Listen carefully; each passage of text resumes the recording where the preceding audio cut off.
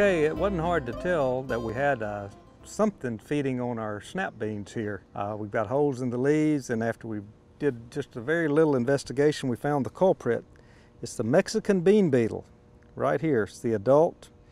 Both the adults and the larvae create damage on snap beans, butter beans. They're one of the main pests.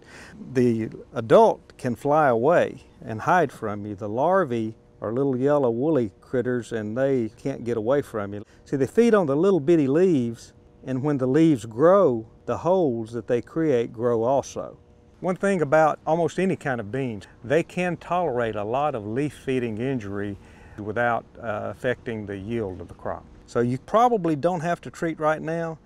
A reason to wait would be the hope that a beneficial insect will come along and eat these Mexican bean beetles, and you never build up a population, but you do need to keep a very close eye on them. And as soon as you start to see the larvae out here, then you would need to treat. With carbaryl, bifenthrin, zeta-cypermethrin, and gamma-cyhalothrin are 4 insecticides that should take care of this problem.